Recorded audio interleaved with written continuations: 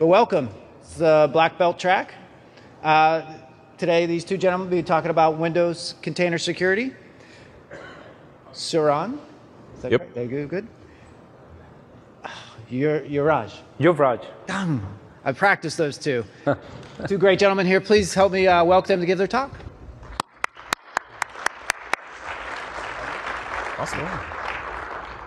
All right.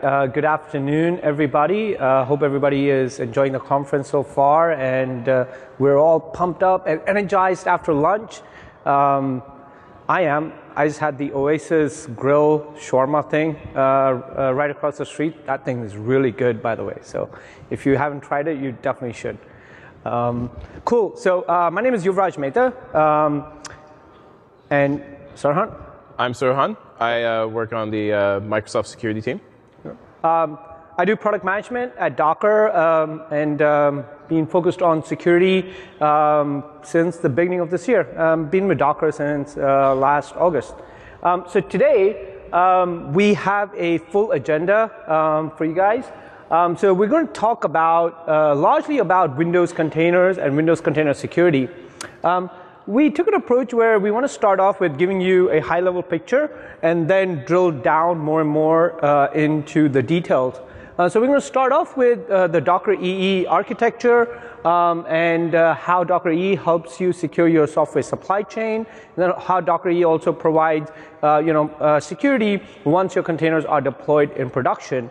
Then Sarhan will cover all the nitty-gritty details about Windows containers, the Windows containers architecture, process isolation, Hyper-V isolation, Windows internals. We're going to cover security best practices, kind of like summarizing it up. And then we have some really interesting propositions in terms of Microsoft security approaches. So with that in mind, let's get started. So if you have not seen this picture yet, you probably will in the multiple breakout sessions or discussions you will have with Docker architects and your Docker pals. The Docker Enterprise Edition platform provides an end-to-end container deployment journey, and security is an integral part of that platform. And as you saw today in the keynote, security is one of the key pillars of how Docker approaches product and how Docker approaches its own culture as well. As part of Docker EE, one of the core security capabilities is that we want to build in security into the software supply chain. So with Docker EE, you can, number one, you get security at the developer machine with Docker for Mac and Docker for Windows. You can create the Docker image, check it into a Docker trusted registry. The Docker trusted registry comes with scanning capabilities, so you can scan for vulnerabilities for both Windows containers and for Linux containers as well. The vulnerabilities go down to the binary level to show you, which CVEs currently exist in that particular image, and also apply promotion policies to those container images as well. Next, those same security policies can be applied to multiple DTRs. So if you have, you can replicate your DTR, content from one geolocation to another, and we call that DTR mirroring. Your security policies kind of follow the geolocation where your registry is located. Lastly, once you get to deploying containers in production through DTR, UCP itself provides you security capabilities through RBAC as well. Most likely later this year, we will also be providing more integrations between DTR and UCP by surfacing the vulnerability data into UCP as well, so that if you have a container deployed in production, whether there are any vulnerabilities that exist in that particular image as well. Now, Docker EE is the only platform that provides this for both Windows and for Linux containers. So once you have your containers deployed in production, you want to make sure that only the concerned folks, concerned parties have access to the right set of infrastructure and the right set of images. That's where secure application zones within UCP come into play, where your particular dev team, let's say if it's a .NET dev team and they're using Swarm in order to deploy container workloads or Windows container workloads, only they have access to the Windows worker nodes, and those worker nodes can be Windows Server 2016, and in a couple of months or within a quarter, we will also have support for 1709, Windows Server 1709, Windows Server 1803 as well. And also, as you move your deployment from development to test to production, you can pick and choose, and you can apply the correct RBAC policies for which team has access to which particular piece of infrastructure. So secure application zones come with UCP. So now, what we just went through is how you take how Docker E helps you secure an image as you're creating it. As you create the image on the developer desktop, how it would move through a secure supply chain, and then how Docker E secures it once you do deploy it in production. All right, so now you deploy the image in production, the container, and it's a Windows container, and it's running, let's say, on a Windows server, let's say 2016. What is happening when that container is running? What have we done in collaboration with Microsoft to make Windows containers a reality and bring it to market? So next section, I'm going to hand it over to Sarhan to cover. Awesome, thank you. All right, so once again, here's another diagram that you've probably seen a bunch of times before. This is kind of the generic operating system agnostic-ish view of how a container is deployed on a specific host. And this is the Windows version of that. It's pretty much the same thing. The major difference here is that we provide a system service called the host compute service, and another one for networking called the host networking service that Docker will call into to do the final action of launching an instantial container on the host. Now, we've already had a great talk last year about the host network service, so I'm going to keep my talk mainly about the compute side of things and how we actually execute on that. So let's move on to a generic block diagram. You've probably seen this in many of the Microsoft marketing materials, and we do love this diagram a lot. But it does present us with a very easy, high-level way of seeing what a container looks like from a operating system perspective. It is a separate user space that has been namespaced in some way, shape, and form, that has its own process tree with all the requisite system processes running, along with whatever target application you requested. We also provide Hyper-V isolation as an option for Windows Server containers, so that you can not only use containers as a isolation boundary, but also as a security boundary. So that increases the limitation from the security standpoint. It makes it difficult for attackers to break out, since you no longer even share the same kernel. But the usage and the view from the container side is identical to a normal Windows Server container. Now, let's first discuss how we did the kernel isolation in Windows. You guys are probably familiar with a lot of the terms on the left side related to Linux. Namespaces, C groups, seccomp. And in large part, some of these concepts apply directly to Windows with different names, with different kinds of approaches to tackling that problem, but effectively the same. There are two of these that are wildly different, and I'll talk about those soon. But let's talk about silos and job objects, our equivalent of namespaces and C groups. So silos was a concept that didn't exist in Windows prior to Windows Server 2016. This is essentially our idea of namespacing. And I don't know how familiar you guys are with the Windows NT operating system, the architecture that underlies all of Windows since 1993. But it is all based on a large lookup table of objects in the kernel that represent everything from the processes, the threads, the IPC mechanisms like name pipes and RPC, ALPC ports. All of these are represented in the kernel as objects, and all of them are referenced in a large object table. We have a massive manager that does all the work to make sure, a process that has a handle to the object, actually the object still exists, and all the other, basic operations there. But for namespacing, we realized that all we needed to do was essentially take that object table, create a new one, a clean one, and isolate it from isolate certain processes to only read or see things in that object table. And that's essentially what silos are, is a separate object table that you can assign a tree of processes that will have their own file system, their own process tree, their own everything. So it's great.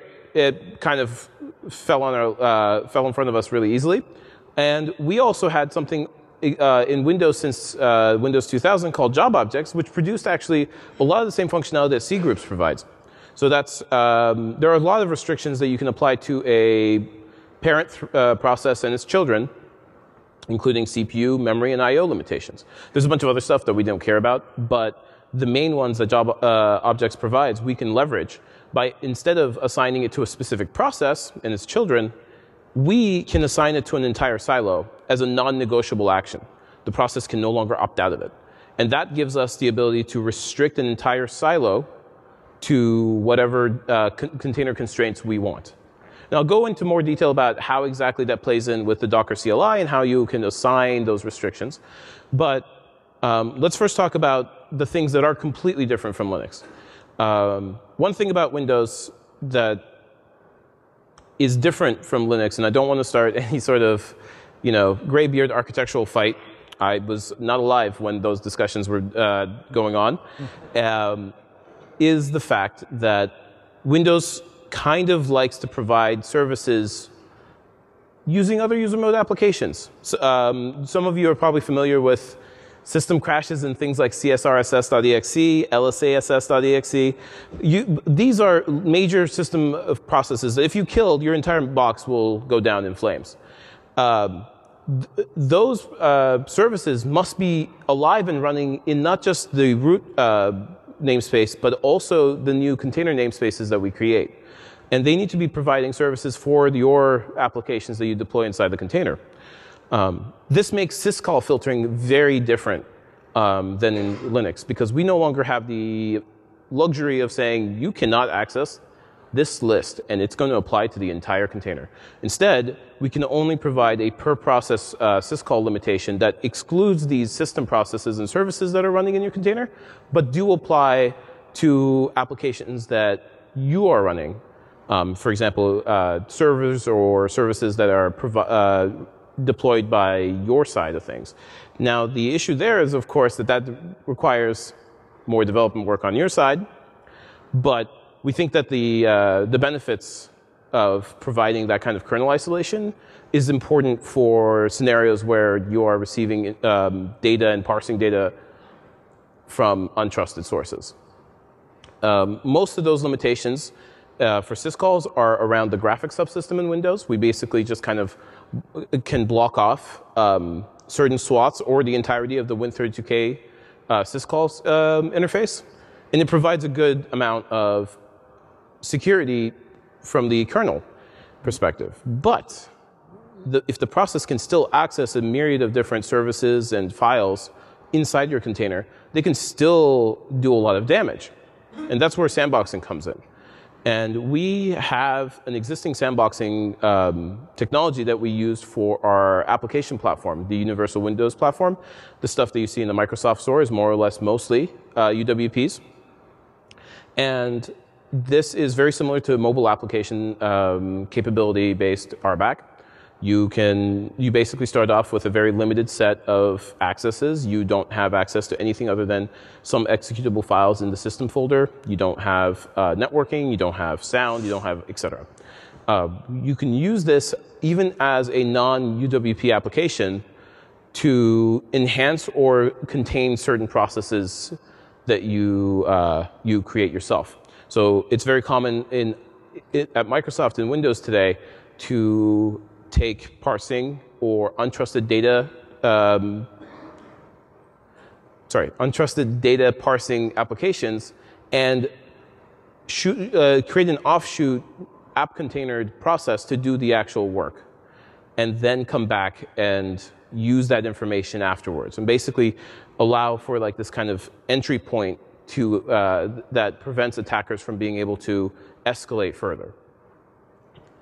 Again, this is a pretty dev-heavy ask from our side to tell you guys to do, and we are working to make these APIs easier to use from a developer standpoint so that more people can take advantage of them in their services.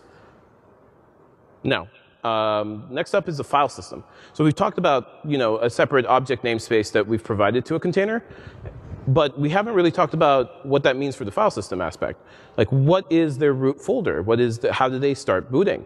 And for that, we actually had to build the container file system filter. We didn't have a union file system before Windows Server 2016 that would allow us to take a number of folders with special reparse tags that say, hey, I actually am a child of this specific parent layer. So if you don't see anything, if I don't have any data for this file, just go to that guy and he'll have it. And in addition to that kind of reparse action, the file system filter also creates a UnionFS that merges in a read-write layer at the top, which we do as a mounted VHD, so that any changes that the container makes to the file system are applied to that VHD rather than to those container layers themselves. Now let's walk through the actual action of creating a container. This looks pretty much like any other scenario where someone has either a client running on the same system or remotely requesting the creation of a new container. The first thing the Docker engine will do is make a call down to the host compute service with basically a laundry list configuration of what exactly it wants from this container. So it'll say, I've already extracted the image here, and this is the image I want to base this new container off of, and here are the restrictions I'd want to apply. The host compute service will create a new job object with those restrictions in mind, create a new sandbox VHD for you, and create a silo that is based off of that file system filtered view of both that VHD and the container image you marked in. And the next thing it does is call WinInit, and wham, you get a new empty process tree with all the processes you need to get a container running. With the exception of one service, all of these are the existing standard Windows services you'd expect if you booted Windows today in Windows Server Core or NanoServer. That one process is the cexec service, which is the only process by default that can communicate between partitions in Windows. And we use that to pass the exec command for the entry point you actually want to run inside the container. And we launch the process you requested. Optionally, we will also provide standard I/O ports to be passed between the container and Docker so that you can then interact with the container yourself. So a really easy way, or like a better way to think about this stuff, is by actually looking at what it looks like from Process Explorer or Task Manager. This way you can see the actual tree that's being created for you when you create a new container. That includes, like I said, CSRSS, WinInit, LSA. It also includes these services running inside service host, and finally cexec service, who will be calling your new application. So this is what every single container looks like on the inside. That's also true for Hyper-V isolation. It's just that that container now rests inside someone else's OS, a kernel from far, far away from you.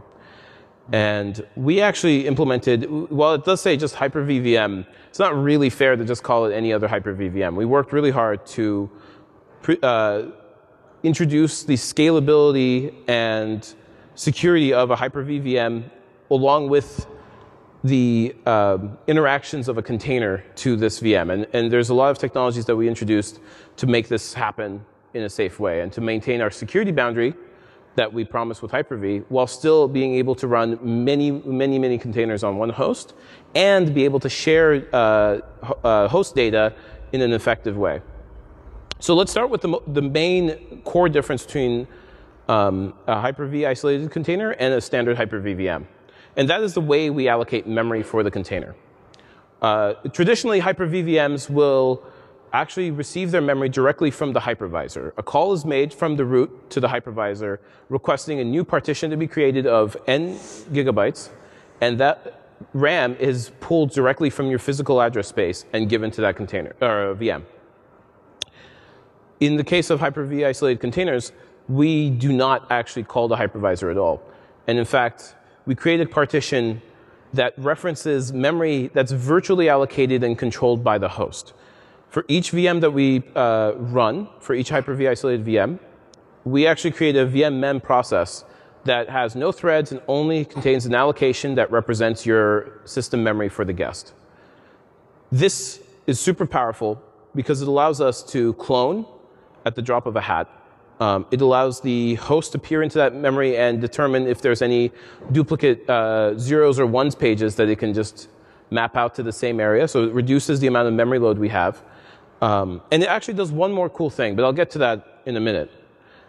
The other thing that I want to talk about was the management architecture that we talked about earlier with Windows Server containers. It works exactly the same way in Hyper-V isolated containers. And that's a question we get asked a lot, like what is missing or like what's different?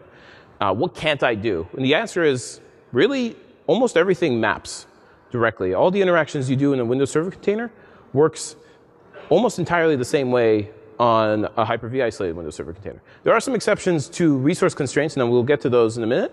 But this, the management architecture works identically, with the exception that we now have a guest compute service that talks to the host compute service. And its job is to basically ferry the cexec commands that we talked about earlier to the inside of the container. Now, let's talk about storage, because that's one of the major changes that we had to make for Hyper-V isolated containers to work out. So Hyper-V is powerful, strong, and fast, but it's not very flexible when it comes to storage. We provide the option of mounting VHDs to a container, or sorry, a VM, and that's about it. So for containers to come to life, we needed to be able to dynamically add layers, container layers to a VM, knowing full well that another VM could start up or another normal container could start up at the same time needing those same files.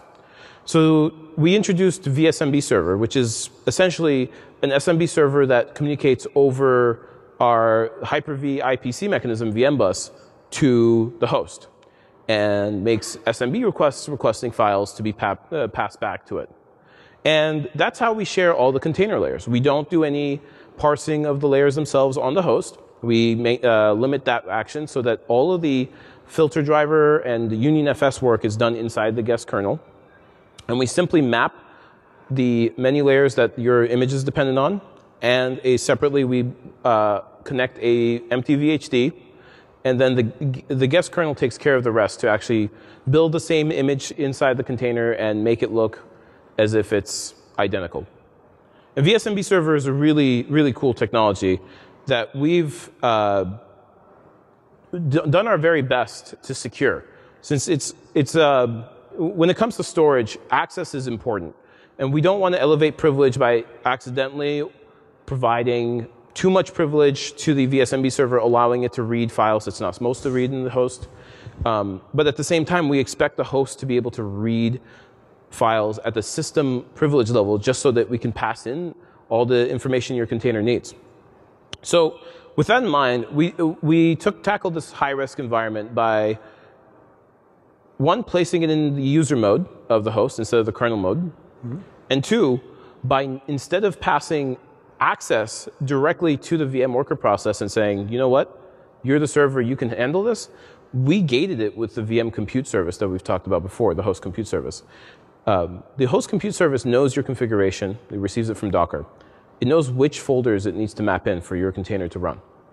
It will create it will call create file on the host folder and actually pass just the handle over to the vSMB server. That handle is then used in addition to a relative file path so that any vSMB accesses are maintained and contained in this sandbox, and they can only read those files. By default, the vSMB server running inside the context of the VM worker process has no access to any system files or any container images. And shared volumes works kind of the same way as the other container layer images work, with the exception that it's read-write. Oops, sorry. I'll go back to that, just so those taking pictures can grab a picture. These slides are going to be up online, in case you guys are worried. Now, direct map files are a really cool technology that we only were able to do because we converged both the VSMB server tech that we built and the fact that we now have a kind of a guest physical address range that we can manipulate and map parts into from the host. So when VSMB server receives a request from the guest that is an executable image it wants to load in, instead of doing a lot of work piping in packet by packet from the host to the guest the file, we instead map the file into an extension of the physical address range of the guest directly. That means the host handles the actual file loading itself. If any page faults occur, the host will bring it up and put it back into the physical memory so that the guest VM can read it. But it also means that the host only needs to load that image once, that file once. And every single container running on your system, both kernel isolated and Hyper-V isolated, can leverage that file being loaded into memory without any excess memory usage. And we think that's really powerful from a scaling perspective, but it's also really great for security as well, since we no longer have to deal with large, complicated message protocols to pass anything in. Now let's talk about the resource limitations that you can apply to a Windows container and how they sort of work differently, but pretty close in both kernel isolation or process isolation and Hyper-V isolation.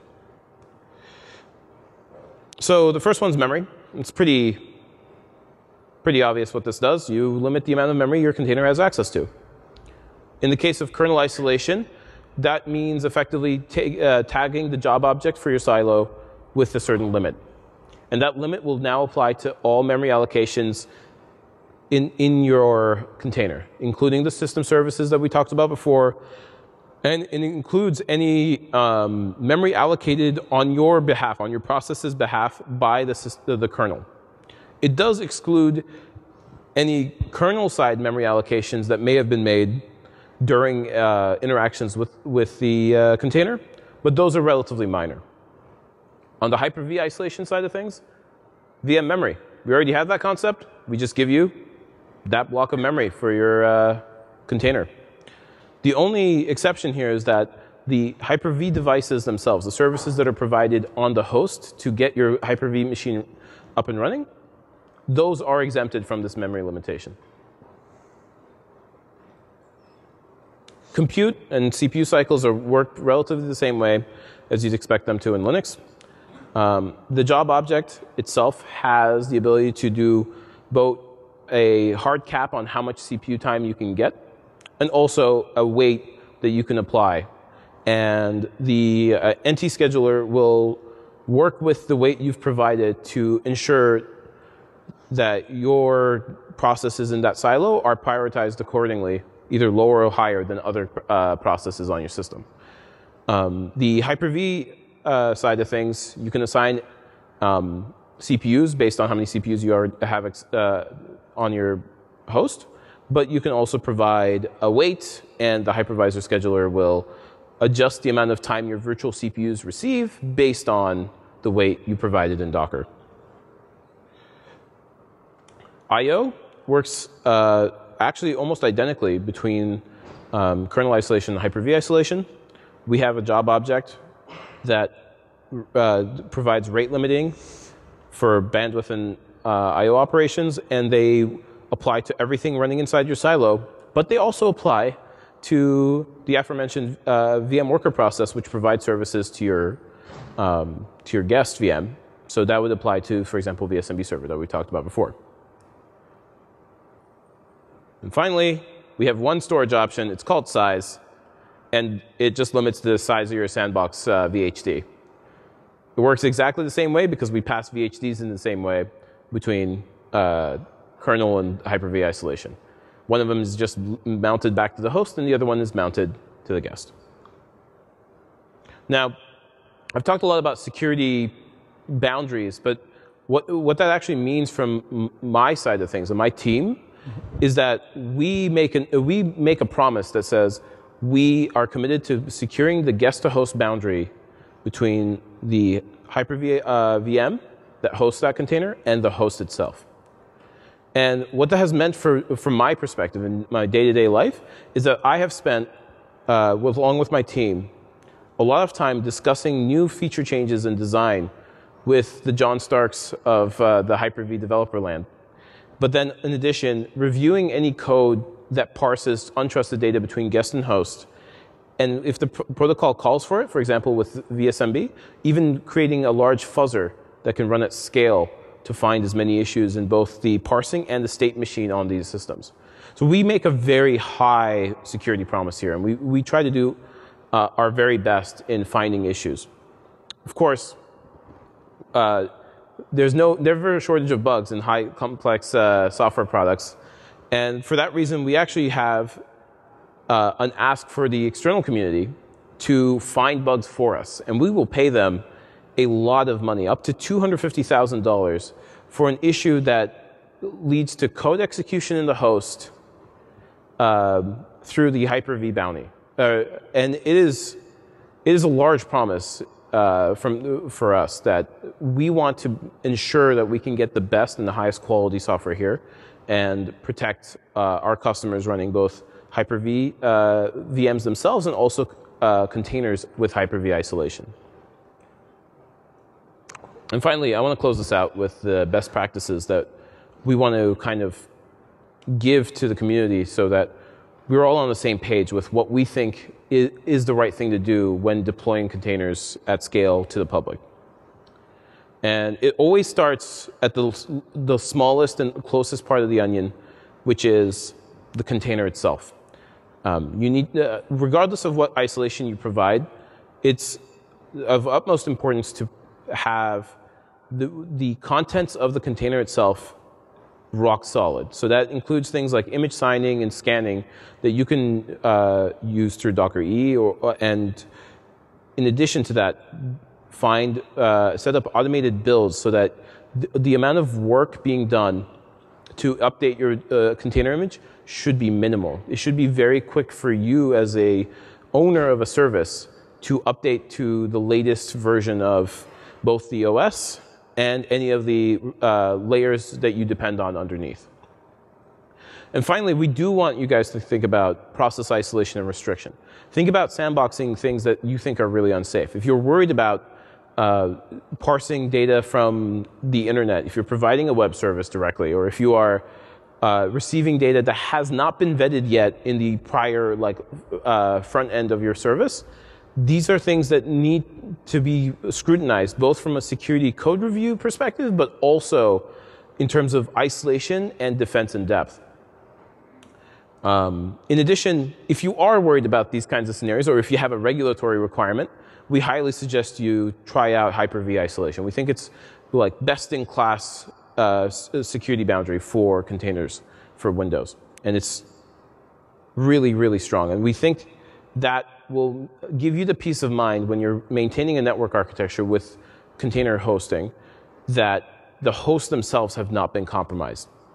But of course, we also suggest using the technology available to you, especially Docker E secrets, to instead of mapping, for example, shared volumes between containers, use the secrets API to pass them securely by minimizing the risk on both the host and the containers themselves and the credentials themselves. And finally, none of this matters if you provide containers with a network access that goes well beyond what they need.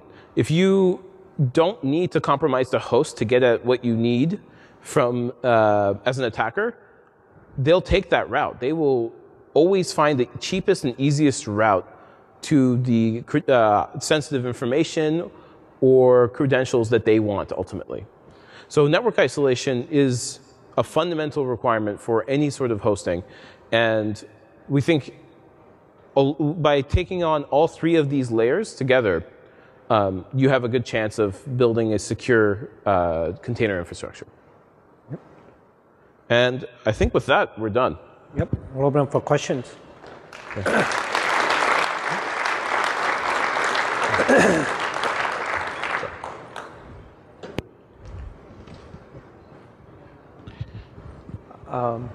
I think Peter is coming around. Yep. Thank you. Can you describe what you mean by image scanning? Sure. So image scanning is basically the capability to scan a container image when it is in a container registry for any known vulnerabilities, any CVEs that could exist in that particular container image when that image was created. Yeah. So Docker Trusted Registry comes with its own image scanning solution. But there are also other, image scanning capabilities that currently are available from the ecosystem as well, and also open source. Hi, question about the NT silos. You described it as starting off with an empty NT object table. So in the Linux namespaces, there are different namespaces, and you can do interesting things by maybe participating in the same network namespace but different mount namespaces. Do silos provide the same flexibility, or is it kind of an all or nothing? Like, does it isolate network, processes, IPC, all that stuff? It is more or less all or nothing right now. Did everyone catch the question? All right, cool. But yeah, it's more or less a very strict kind of restriction that's built specifically for containers. I think we are looking into making silos a little more flexible for other uses, but right now it's mainly to support the container scenario. That's a good question. I'm wanting to know a little bit more exactly how does the domain model, which has been around for a long time, how does that fit into this? Because with the underlying system, with the Docker, I would want a blast zone of that container so that if they take that over. So that means that apparently I'm still going to have some LDAP connectivity, still have to have that. So is the container itself going to be part of the domain? Is the container itself going to be separate? Because I was really surprised. We had a lot of conversation in this about inside the actual container, but if it just runs, who cares? People on the outside have to connect to it. Sure. Yeah. So no, joining a particular container to the domain, that capability currently does not exist, right? So you're not joining a container to a domain. However, what Microsoft has made available, and it's existed since I think 2012 R2, and Taylor can keep me honest here, is something called GMSA, or Group Managed Service Accounts. So for the services that are running inside the container, you can pass those service accounts into the container when it starts up. And sorry, seems like you have another question. Yeah, no, so to that point then, 10 years ago, Microsoft was worried, how do I know that someone calling for an LDAP call and authentication was real? So you wanted to make sure that they were in the domain. So it seems like we broke that to make this other piece work. How does Microsoft, the authenticator itself, know that this group, this container is a legit? The host is still on domain. Right. The host is still on the domain that you pass into the container. And that blast zone, So that credential itself, yes. At that point, you can use that credential. A container can use that virtual service account to do operations on your network. Your network should be resilient against that service account being compromised, but that is our kind of the boundary that we're working on. Yeah. Avatars built a REST API to all AD functions. So you can call a REST API from your Docker container into the Active Directory network and query groups, authenticate users, create users, read users, etc. So you have a secure network. All right, that's about our time. Sure. We haven't spoke, but I'm sure you guys will be out in the hall that they can answer more questions. If not, Yep. there's other experts around. I appreciate your time. Thank you so much. Thank you guys. Thank you.